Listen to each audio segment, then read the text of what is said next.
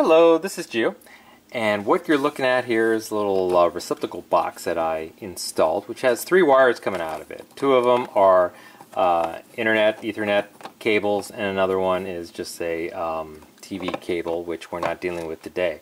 But what I wanted to do for these will be hooked up to TVs and also computers. What I wanted to do is actually install the a Cat 5e jack at the end of them. That's basically the female part where the male plug goes into, which you're most used to. And this is what I purchased, which is basically the Cat 5e jack, and we're going to install this today, and I'll show you how. And so here's a little plug right here, and this will fit into the back of this little plate and be kind of flush like you're used to seeing, where you put your little plug into these.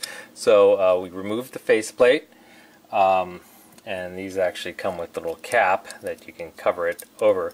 But we need to wire these things appropriately.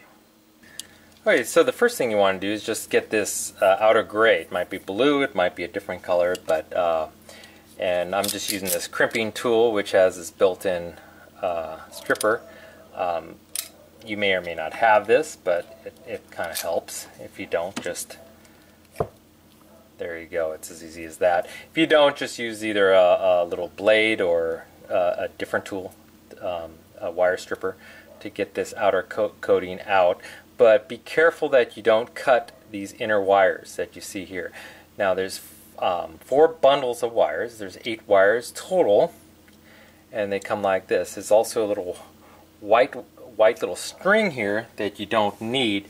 This actually, this string helps you if you need additional scoring of this outer casing. It helps you do that.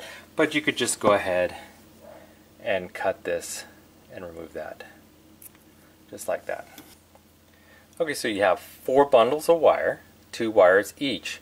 The first one is basically an orange with a white wire with orange stripe, blue stripe. This is, I'm getting this right, this is brown with a brown stripe, and a green with a green stripe. And you want to just unwound each one, kind of keep them together, and then kind of straighten them out as best you can.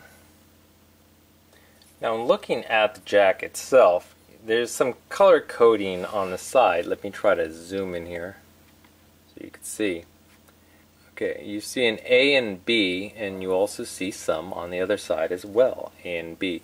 We're interested in the B. That's the most standard type of internet wire out there. So what you see is a orange stripe, or white stripe, but that represents basically the orange stripe. This is the wire with solid orange, green stripe, solid green, blue stripe, brown stripe. And the wires are actually going to go into these little slots here, and you'll see how I place them in just a sec.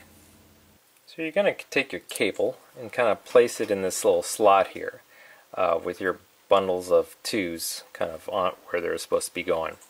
And so you sort of place it in, and then the first wire is the orange with stripes. So that's the number 1. And so you're just kind of going to bend that down and then follow that up with your orange wire, just like that. And then your green wire, like that. And then your green stripe wire there, your green wire there. And then kind of hold those down. Now with this pack, well, you are fortunate to come with a little key here. Now if you don't have a crimping tool, which would make this a little easier, purchase the jacks with this little tool, because it makes it a lot easier. And what this little tool does is that you're able to press the wire in. There's 2 little kind of teeth in there. So when you push it in, it'll cut the wire and make the copper inside will make contact with the jack. And so you just kind of push it in like this, like that. And then you do that for everything on the side. Just kind of push it in. Here, let me zoom in a bit so you can see.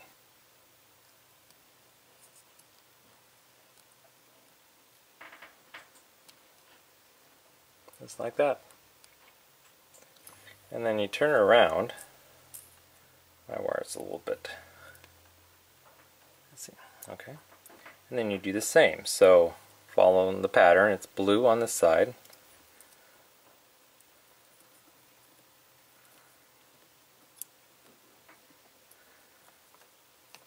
Yeah.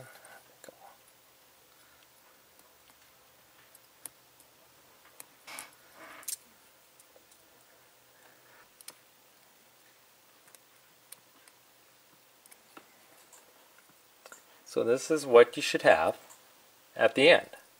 And just leave these little things out like this, and we'll trim them off with our little snips.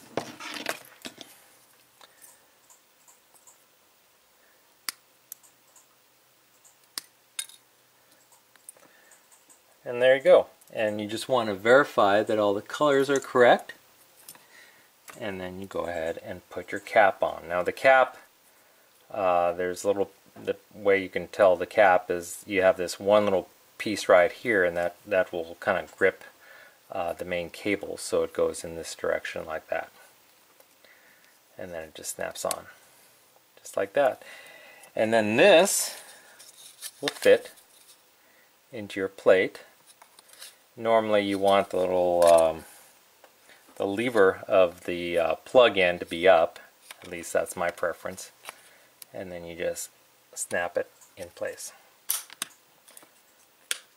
like that. And there you go. And so when this is installed, it'll be flush. I'm going to do the next one. I'll be right back. And there you go. You see both of them are operational. Plug in, and I've already tested both of them and they work. And I hope this video helped you out. I will see you next time. Bye-bye.